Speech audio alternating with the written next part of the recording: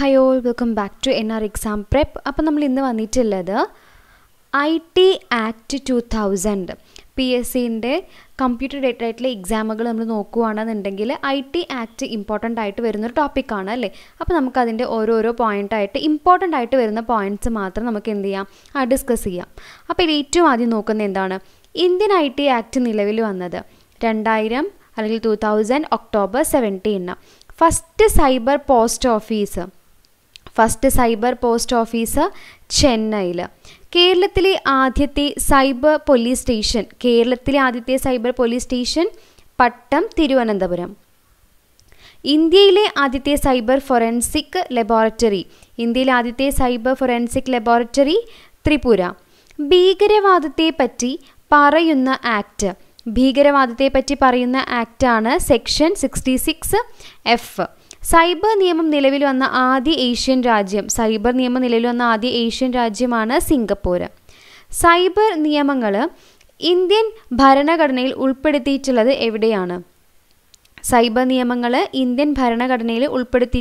എവിടെയാണ്?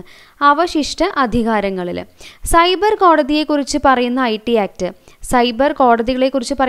ആക്റ്റാണ് സെക്ഷൻ 48. ഇന്ത്യയിൽ സൈബർ നിയമം ഭേദഗതി ചെയ്തത് എന്നാണ്? ഇന്ത്യയിലെ സൈബർ നിയമം ഭേദഗതി ചെയ്തത് എന്നാണ്? 2008 ഡിസംബർ 23. ഇന്ത്യയിലെ ആദ്യ സൈബർ പോലീസ് സ്റ്റേഷൻ ബാംഗ്ലൂര്. അടുത്ത ചോദ്യം, 2015 മാർച്ച് 24 സുപ്രീം കോടതി വിധി പ്രകാരം നീക്കം ചെയ്ത ആക്ട്. 2015 മാർച്ച് 24 സുപ്രീം കോടതി വിധി പ്രകാരം നീക്കം ചെയ്ത ആക്ടാണ് സെക്ഷൻ 66A. അടുത്ത ചോദ്യം, കേരളത്തിലെ ഏറ്റവും കൂടുതൽ സൈബർ കുറ്റകൃത്യങ്ങൾ റിപ്പോർട്ട് ചെയ്യപ്പെട്ട ജില്ലയാണ് പാലക്കാട്. ഇന്ത്യയിലെ ആദ്യത്തെ സൈബർ കുറ്റവാളി ആസിഫ് അസീം. എല്ലാ ജില്ലകളിലും സൈബർ പോലീസ് സ്റ്റേഷൻ സ്ഥാപിച്ച സംസ്ഥാനമാണ് മഹാരാഷ്ട്ര. ഇന്ത്യയിൽ ആദ്യമായി സൈബർ ടെററിസം നടന്നത് ആസാമിൽ. 2017 150ഓളം രാജ്യങ്ങളെ ബാധിച്ച സൈബർ ആക്രമണമാണ് വാനക്രൈ. അടുത്തത്, ഇന്ത്യയിൽ സൈബർ നിയമം പാസ്സാക്കിയത് 2009 ജൂൺ 7.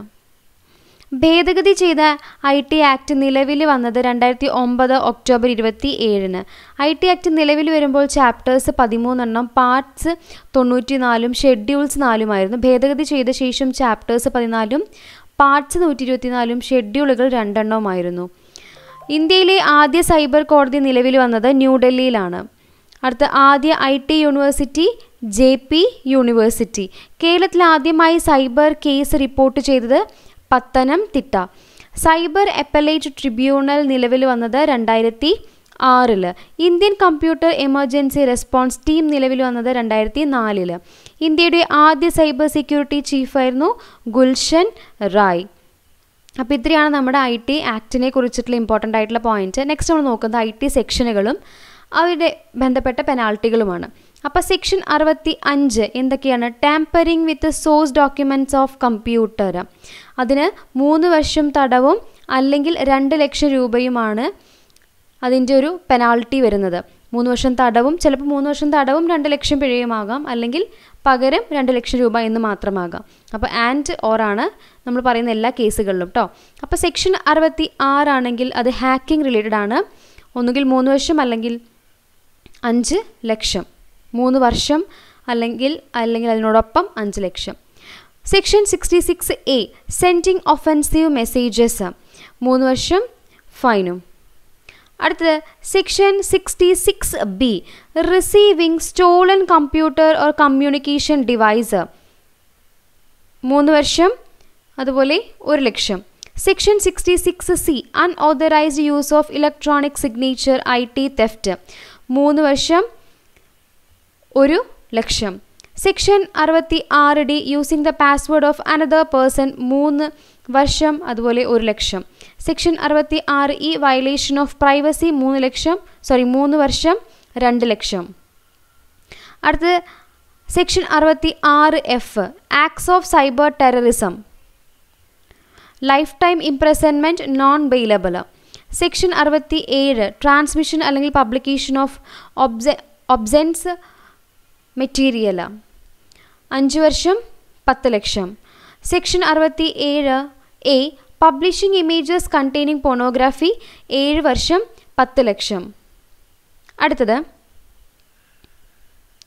സെക്ഷൻ 67B ബ്രൗസിംഗ് അല്ലെങ്കിൽ ട്രാൻസ്മിഷൻ അല്ലെങ്കിൽ publishing of obscene materials involving children child porn അതൊക്കെയാണെങ്കിൽ 5 വർഷം 10 ലക്ഷം. 5 വർഷം 10 ലക്ഷം. Section 70 attempting to secure protected information 10 വർഷം അല്ലെങ്കിൽ ഫൈന്. സെക്ഷൻ 71 ആണെങ്കിൽ മിസ് റെപ്രസെൻറ്റേഷൻ 2 വർഷം 10 ലക്ഷം. Section 72 breach of confidentiality and privacy 2 വർഷം 10 ലക്ഷം. Section 73 74 publishing of false digital signature certificate in certain particulars 2 വർഷം 10 ലക്ഷം. അപ്പോൾ ഇത്രയാണ് നമ്മുടെ പെനാൽറ്റീസും കാര്യങ്ങളും വരുന്നത്. നമുക്ക് നോക്കിയറിയാം മാക്സിമം എമൗണ്ട് അതിൽ വരുന്നത് 10 ലാക്കാണ് അല്ലേ. 10 ലാക്കാണ് മാക്സിമം വരുന്നൊരു പെനാൽറ്റി എന്ന് പറയുന്നത്. മിനിമം വന്നിട്ട് നമുക്ക് കണ്ടത് 1 ലാക്കായിരുന്നു. അപ്പോൾ ഇത്രയാണ് നമ്മുടെ IT ആക്റ്റും പെനാൽറ്റീസും ഇമ്പോർട്ടൻ്റ് ആയിട്ടുള്ള പോയിൻറ്റ്സുകൾ മാത്രം ഡിസ്കസ് ചെയ്താണ് നമ്മൾ. അപ്പോൾ ഇത്രയും കാര്യങ്ങൾ എന്തായാലും ഓർത്ത് വയ്ക്കുക. അപ്പോൾ അത്രയേ ഉള്ളൂ. Thank you so much for watching. See you again in the next video. അപ്പോൾ അതിന് മുമ്പായിട്ട് NRExamPrep നമ്മുടെ ഈ ഒരു ചാനൽ ഇതുവരെയും ഫോളോ ചെയ്യാത്തവരാണെങ്കിൽ ഫോളോ ചെയ്യാം. Thank you.